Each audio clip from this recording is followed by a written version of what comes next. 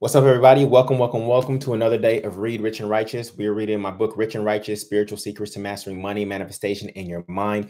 We've been on this journey for almost 8 weeks now, and we are halfway done with the book. It's been an absolutely amazing journey. Our community continues to grow.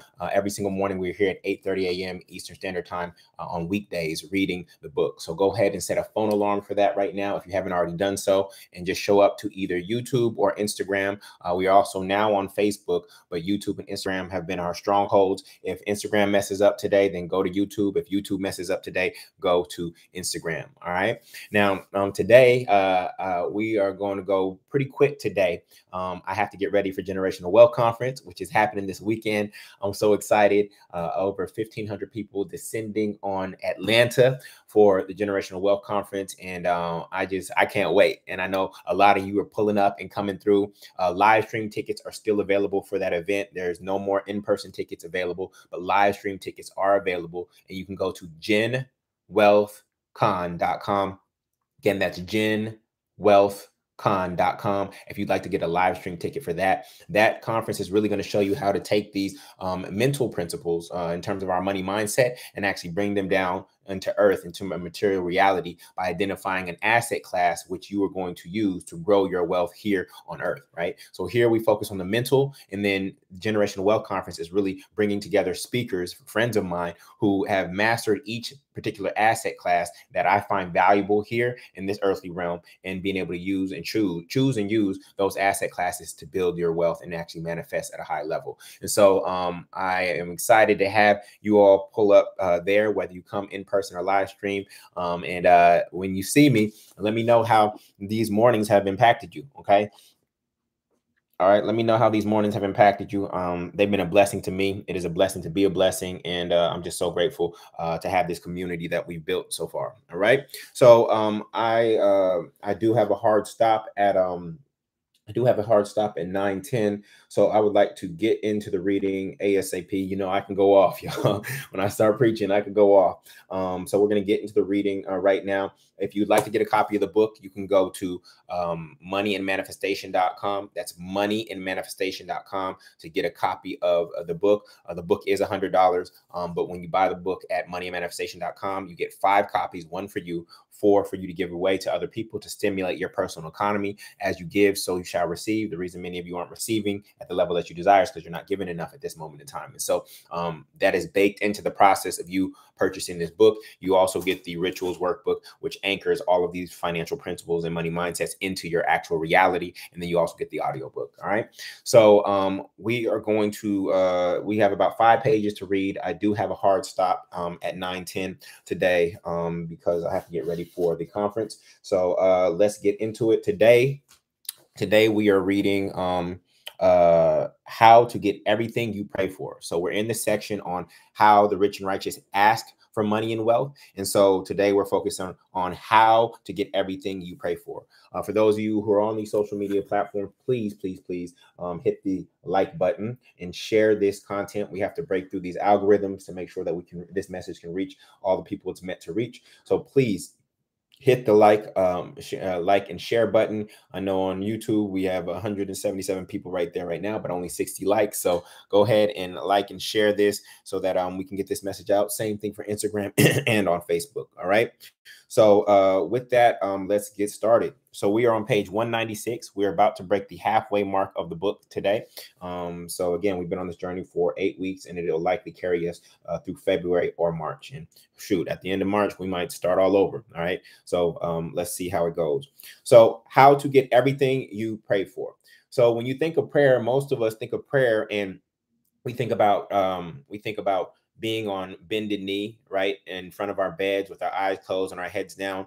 And typically we don't pray from a place of power. We pray from a place of weakness. Now, there are moments in your life where you will be weak, and you do have to scream out a prayer from that place of weakness and asking for God to be your strength. And God always shows up in that way. But as we continue to go through this section, you're going to learn how to pray with power, not from a place of victim consciousness. All right. Waiting for some magical savior in the sky to save you. You actually tap into the God consciousness that is already within yourself. So because God has given us everything that we need to succeed. So how to get everything you pray for. Seek ye first the kingdom of God and all his righteousness, and all these things shall be added unto you. Matthew 6:33. That's one of our favorite scriptures. We use it and talk about it many times because it lays out the sequence for success, right? And so the sequence is seek ye first the kingdom of God and its righteousness. That's the first step, okay? And then all these things shall be added unto you. And so let's get into it. Prayer does not only occur when you are on your knees with your hands clasped, heads down, and eyes closed.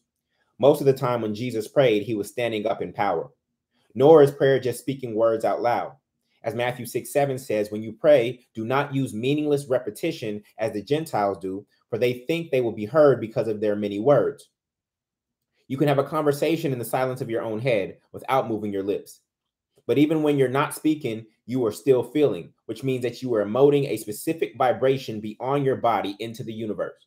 So even when you're not speaking and even when you're not thinking a word, okay, your feeling is a vibration that is going out into this universe, this ether, and it's making waves. And those waves are what actually lead to the law of attraction, right? Those waves come back and you get that frequency back. So your feelings in and of themselves are prayers, okay?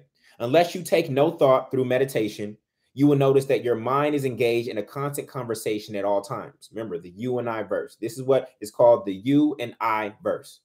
We are in a constant conversation with our internal reality and our external reality. They are feedback loops. It is a conversation between you, the individual I, and the single I, which is God. Every external and internal word you say, every image you see with your two eyes or imagine with your third eye, every thought and every feeling, frequency and vibration you have and hold is a form of prayer. Okay? Prayer is not just words when you are on your knees in front of your bed. I'm going to repeat that. Every external and internal word you say, every image you see with your two eyes or imagine with your third eye, every thought and every feeling, frequency and vibration you have and hold is a form of prayer. Okay? So that should open your eyes a little bit to think about, wait, I'm always praying. Okay? The conversation is ongoing without you going anywhere. And God or the universe responds to you through the law of core, respond, ins. The law of core, respond, ins. It responds to what is at your core. The law of correspondence responds to that which is at your core. What is it that you are feeling at your core? You can put on a mask all day, okay? But the universe, God, responds to your core. Okay, and some people say, "Oh, well, Jullien, God made the universe, so the universe is not God. God is all there is, and God operates these universal laws through the universe." Okay, so if you need to make a distinction in your mind between God and the universe, that's perfectly fine. But God is all there is. Period. So God is the universe, and God is not the universe at the same time. All right. So some people get so caught up in the semantics because they want to sound right. Right. God is all there is. Period. So God is the universe, and God is also not the universe because God is greater than anything. God is a summation of all, right? So your frequency is shaped by whatever you feel, think, speak, and do frequently. We are no different than our cell phones. Listen to me. We are no different than our cell phones. We are cellular beings constantly sending signals and interacting with other cellular beings in a sea of invisible waves. You see how I broke that down? We are cellular beings constantly sending signals and interacting with other cellular beings in a sea of invisible waves. No wonder they call it an iPhone. No wonder they call it an iPhone. Your brain is the hardware or phone you use to store data and communicate with the world. Just like a cell phone, in between us is ether or energy transmitting vibrations, signals, and waves with information, feelings, thoughts, ideas, codes, and images back and forth. That's no different than your cell phone. Your mind, your body operate no differently than a cell phone. Okay? You must be mindful of the programs on your phone and the information you are transmitting and intaking on a daily basis. You are always connected to the entire network, which is God. You are always connected to the entire network, which is God. The internet is a physical manifestation of collective consciousness. Your conscious mind chooses what to search for, and your eyes browse the World Wide Web until they draw unto you what you were looking for, as discussed earlier with confirmation bias. On my journey, I've learned not to pray for things. See, a lot of people pray for things, but going back to Matthew 6:33 says, "Seek ye first the kingdom of God and all his righteousness, and all these things shall be added unto you." So I seek God first, and then all these things that I desire, they find me. I don't seek things. I don't pray for things. They find me. What I do is I seek God. I seek alignment with God on a daily basis. And when I do that, seek God and his righteousness, all these things find me. I don't have to go chase after them. Money, abundance, love, they all find me because I am doing God's work. I'm in alignment with God. That's all God's work means. Doesn't mean you need to go be a preacher. Okay. All God's work means that you are in alignment, that you are walking in your God-given purpose, whatever that is. Yours could be working with kids. Yours could be crocheting. Yours could be food. What is your ministry? And are you in it right now? You are not meant to do your purpose part-time. You're meant to do your purpose full-time. But if you lack faith, then what you'll do is you'll substitute and you'll take your talents and your God-given gifts, you'll go give them to somebody else, and then you'll give God the leftovers after work or on the weekends through volunteering. I don't care how much you volunteer. You can volunteer all you want, but if you were not spending the core of your energy, that 40 hours walking in your God-given purpose, it won't even matter. It won't even matter. Because you could have made a greater impact walking in your purpose than not working in your purpose and volunteering occasionally. On my journey, I've learned not to pray for things. Beggars ask for things, while believers ask for traits, thinking, tools, or teachers that will get you those things. I'm going to repeat that. On my journey, I've learned not to pray for things. Oh, God, send me some money. Oh, God, send me a woman. Oh, God, send me a house. Oh, God, send me a job. You're praying for things. We've been taught to pray for things. No, beggars ask for things, while believers ask for the traits, thinking, tools, or a teacher that will get you those things. Often we pray from a place of begging, and we pray for things when we pray, when we pray astray, our word returns void. So you wonder why your prayers aren't getting answered because you're asking for things. We treat prayer like a Christmas list full of things we want Christ to bring us. You can't get the fruit unless the seed you planted has taken root. Being is the root, doing is the cause, and having is the effect. Being is the root. You have to be it. That is the root. Doing is the cause, okay? And then having is the effect. The process of manifesting is being, doing, and then having in that order. If you understand that you are the root and cause, things which are effects will happen because of you. Because of you. You have to be the cause.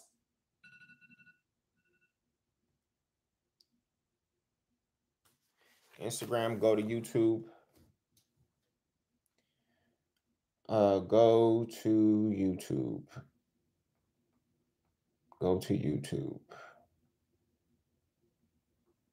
Go to YouTube. Come on, man. Go to YouTube. If sound. Go to YouTube. Go to YouTube.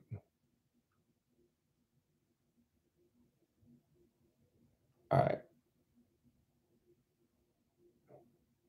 All right, cool.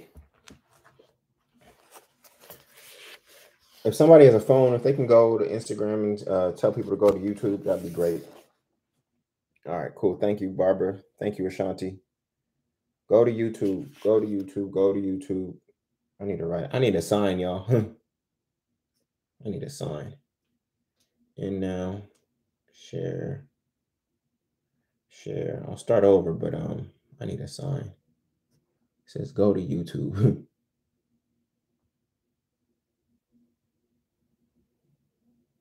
All right. We are back on IG.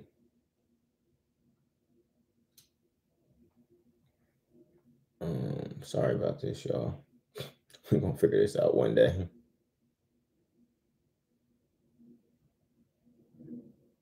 All right. Okay, cool. So having is the last step. Having is the last step. Okay. When you change your behave yours. Okay. Look at how I broke down that word. Be, have, yours. Be, have, yours. When you change your behaviors, what you become comes to you. When you change your behaviors, what you become comes to you. You understand that? When you change your be, have, yours, okay, what you become comes to you. This is a different approach, okay? Don't ask how to make more money first. That's not the question to ask, okay? Ask how to think about money first, which is the root or unseen level of being. Did you hear that? Don't ask how to make more money first. You're asking for the thing. You're praying for the thing. Ask how to think about money first, which is the root or unseen level of being. Then ask, what do I need to do to make money? Okay. And then once I make money, how do I have it or hold it in the most healthy and heavenly way possible? When I pray for traits, thinking, tools, and teachers, I find that my prayers are always answered through me, not for me. When I pray for traits, thinking, tools, and teachers, I find that my prayers are always answered through me, not for me.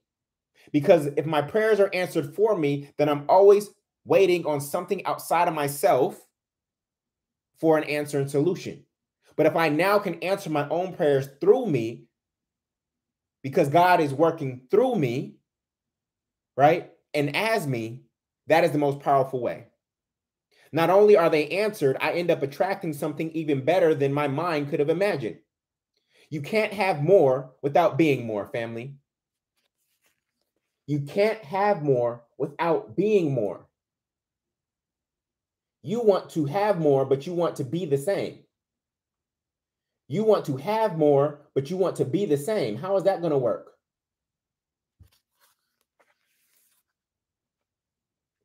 You can't want everything to change for you without you changing everything. The true goal of prayer is to change you.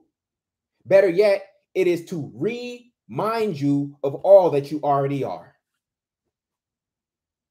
The true goal of prayer is to change you. It is not to change your situation. It is not to change your boss. It is not to change your spouse.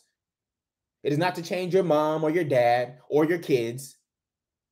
It is not to change your financial situation. The true goal of prayer is to change you.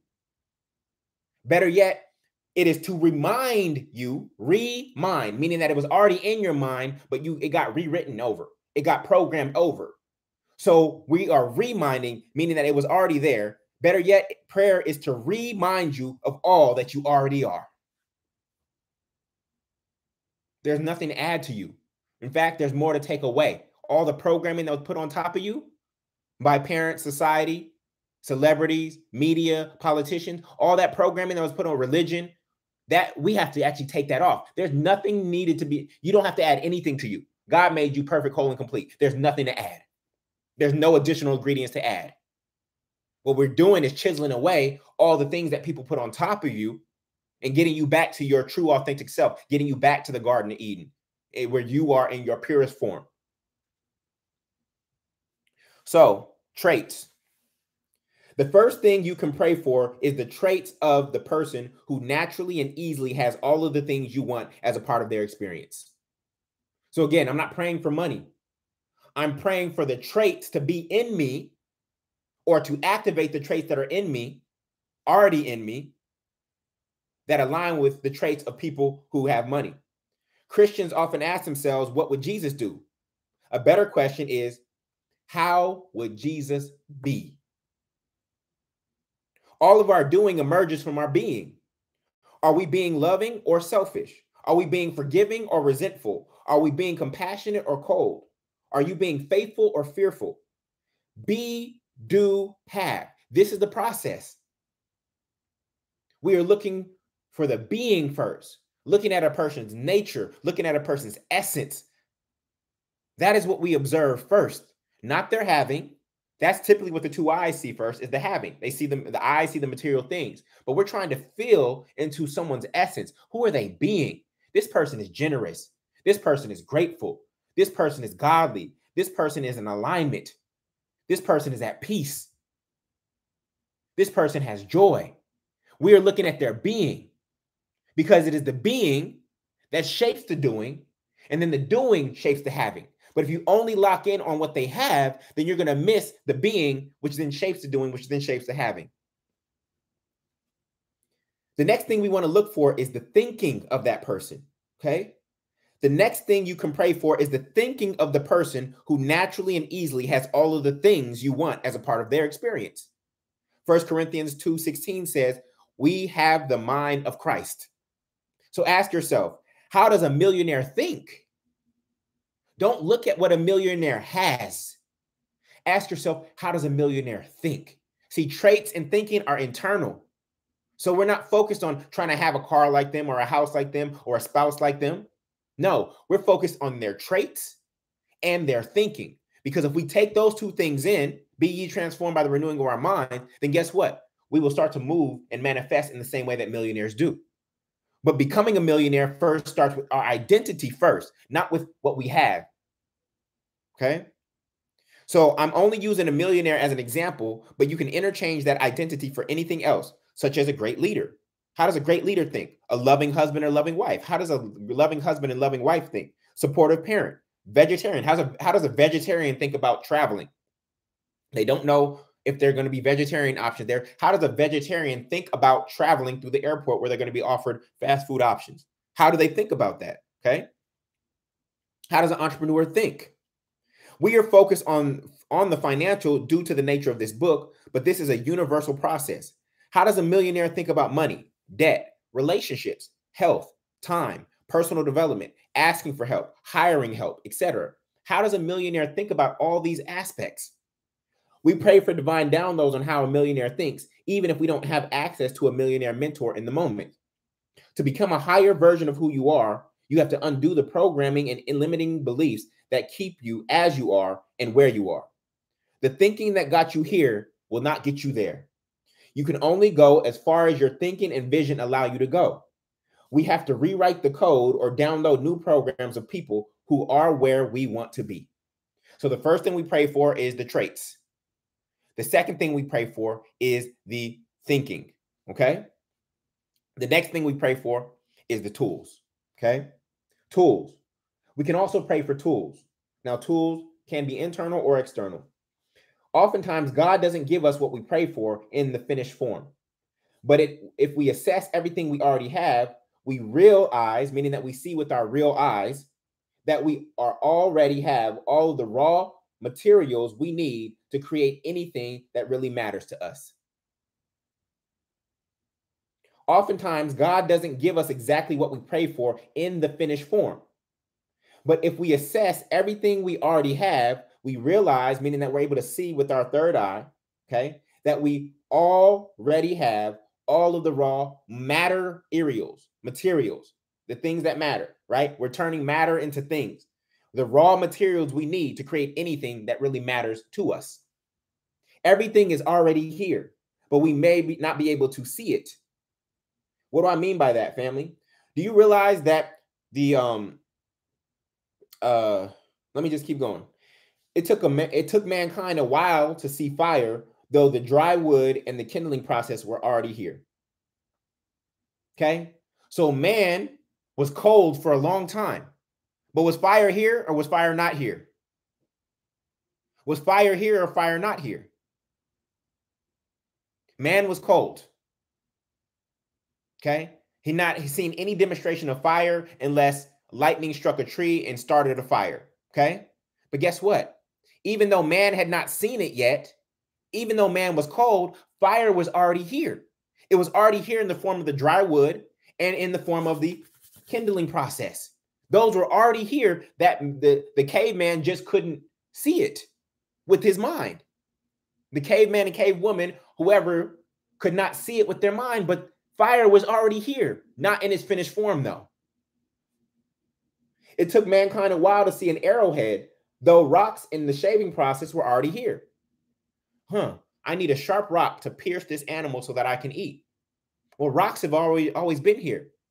And I figured out a way to shave rocks, so now I can get this sharp arrowhead, which now will make it easier for me to kill food to eat.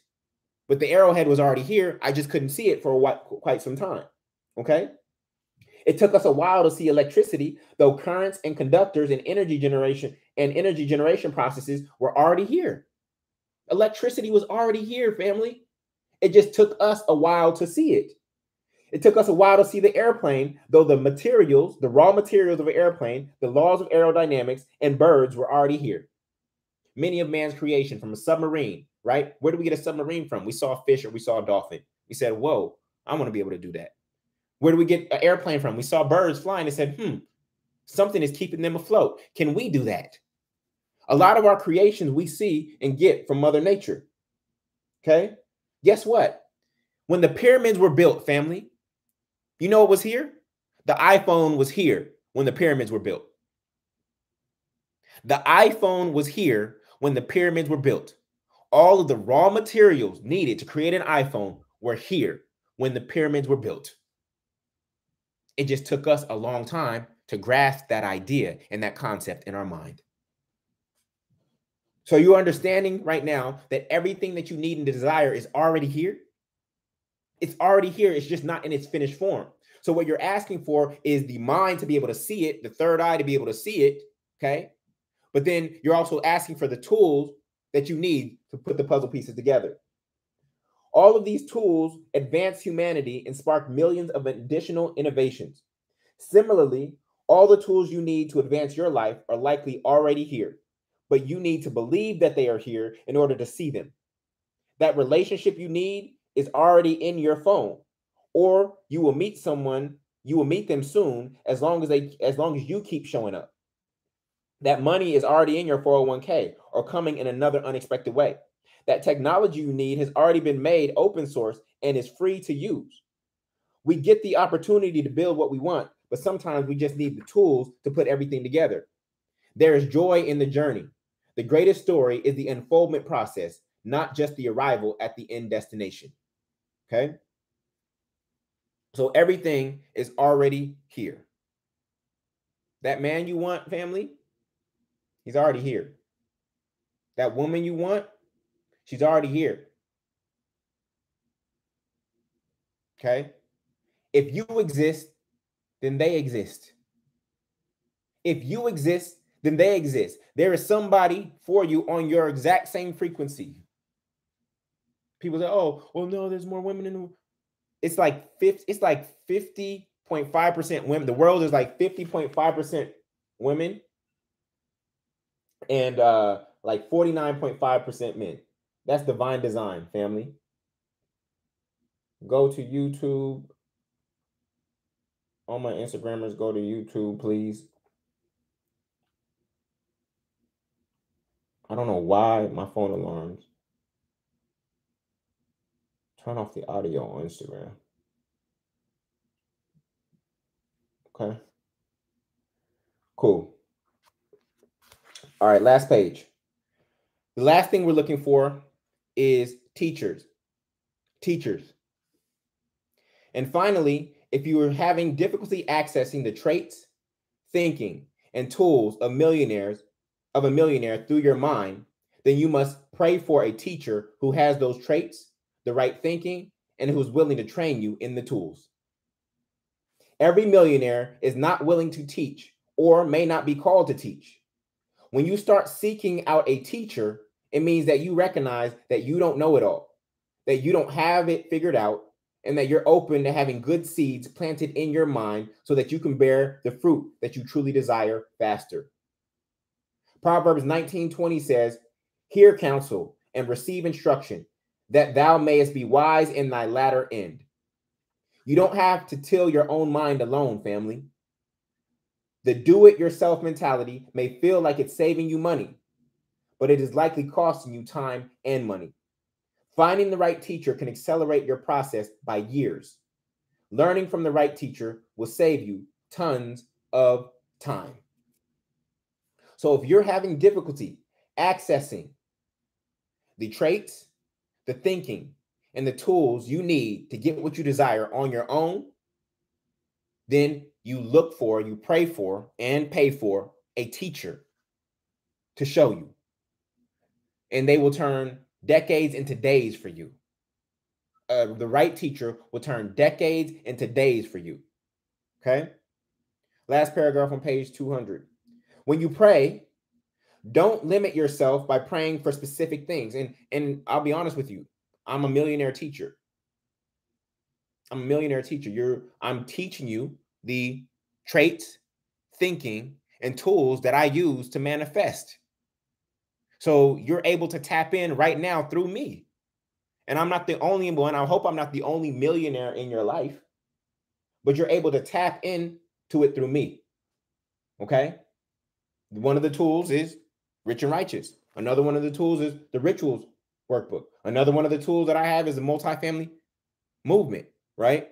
Another tool that I have is Generational Wealth Conference. These are tools and things that you can tap into to accelerate your journey. But most importantly, what I documented was my thinking and my traits that I use to manifest at a high level.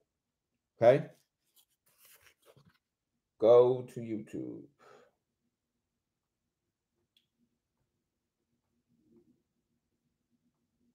All right.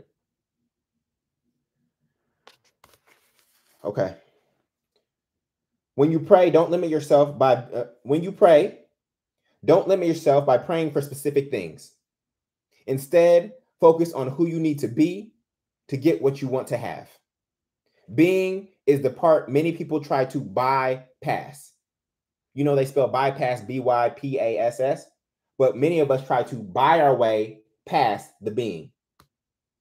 I'm going to look rich. I'm going to look rich. I'm going to buy my way to riches, when you trying to look rich is actually putting you into debt. You trying to look rich is putting you into debt because you're trying to bypass the work of shifting your being. That is the harder work. You're trying to bypass the true work. The true work is not a long to-do list item. It's not even in the doing phase. The true work is our being.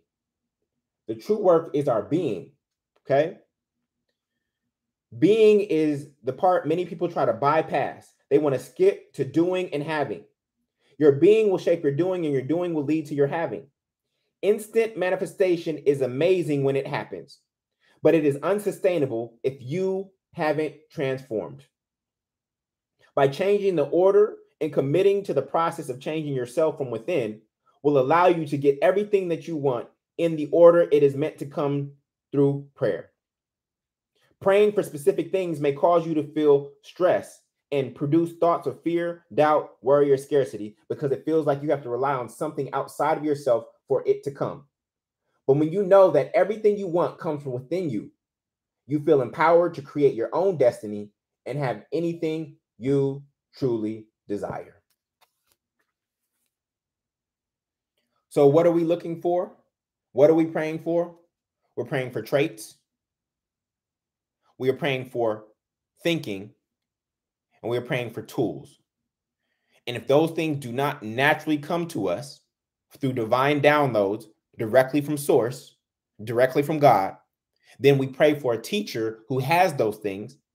And in some cases, we may have to pay for that teacher in order to access them. Okay? So that is how you get everything that you pray for. The secret is stop praying for things. Stop praying for things. Don't pray for the job. Pray for the skill sets, the traits, the relationships that will get you a job. Don't pray for a man or a woman. Pray for the character traits, for the thinking of a husband, for the thinking of a wife. Where would a husband find a wife? Where would a wife find a husband? You go to that place. Yet you still go into the clubs on Friday and Saturday nights looking for your wife or for your husband. That is not the thinking of a husband or a wife. So stop going to those places. And then you pray for the tools. What kind of tools do I need? Okay. In order to become a great husband or a great wife, I actually might need, I might have to do my Myers-Briggs so I understand myself better. I might have to do my strength finders. I might have to go through my 5 love languages so I can understand why I didn't feel loved in my last relationship. These are tools. So now that I understand myself better, I'm understanding who I am, my being, then guess what? It's going to make it easier for me to attract a relationship that is in alignment with who I am. So we pray for the traits, the thinking, and the tools needed to attract what we want. We do not pray for the thing. And in certain cases, we pray for a teacher or we pay for a teacher to accelerate that process for us, right? So that concludes our reading for today. We will, even though I have Generational Wealth Conference starting on Friday, I can be here at 8:30 tomorrow. I can still be here at 8:30 tomorrow. Okay. So tomorrow we'll be discussing the 5 levels of prayer. This is one of the most powerful sections of the book. It's going to revolutionize how you've been praying. We're going to walk through them step by step, each level. And if you have the book, honestly, I encourage you to read that in advance. I'll come in and I'll go into more depth when we read it tomorrow. But if you have the book, I encourage you to read that in advance. You're going to need to hear that multiple times because that will help you identify what level of prayer you've been at. And guess what? Religion has taught us to pray at the bottom level. Religion has taught us to pray at the bottom level. I'm going to teach you how to pray from the top. All right. So with that, I love you and I appreciate you and I thank you for being here. We'll be here tomorrow at 8:30 a.m. Eastern Standard Time. Even though Generational Wealth Conference is about to pop off, I can be here at 8:30 tomorrow. So we'll be reading the 5 levels of prayer. Gen WealthCon, there are some live stream tickets left. So you can go to genwealthcon.com. We'll be together all day Saturday and Sunday. It is an amazing lineup of speakers. I'm presenting several times on various things that I know will be powerful and transformative for your life. For those of you just joining us, you can go to moneyandmanifestation.com to get the book. You can go to moneyandmanifestation.com to get the Rich and Righteous book. You get 5 copies for $100 plus the Rituals Workbook plus the audiobook. So that is available to you. And then I did talk about relationships today. If you are trying to get out these dating streets and you're seriously looking to be a wife, remember, focus on your being. You're not looking for a husband. Based on today's teaching, you're not looking for a husband. That's the thing. You're not looking for a wife. That's the thing. What are you looking for? You're not looking for a husband. You're not looking for a wife. What are you looking for? Based on today's teaching, what are you looking for? You were looking to be a wife. You were looking to be a husband. And once you step into that being, guess what will happen? You will start attracting people who will potentially be your wife. You'll start attracting people who will potentially be your husband. So stop looking for a husband. Stop looking for a wife. That's the thing. What you're praying for is the traits, the thinking, and the tools that a wife would have, that a husband would have. And once you stand in that and you hold that and you actually practice those things in your daily life, right? And once you start to do those things, it'll naturally come, family. It'll naturally come. All right. So with that, sending you love, set a phone alarm. See you at 8:30 a.m. Eastern Standard Time tomorrow. All the links that I just shared are at getfreenow.com. They're at getfreenow.com. So the tickets to Generational Wealth Conference, to get the book, Money Rich and Righteous, and to sign up for the 100 Dope Men and 100 Dope Women program, which is kicking off in February. All of those links are there at getfreenow.com. Okay, getfreenow.com. All right. See you later, y'all. Much love. Peace.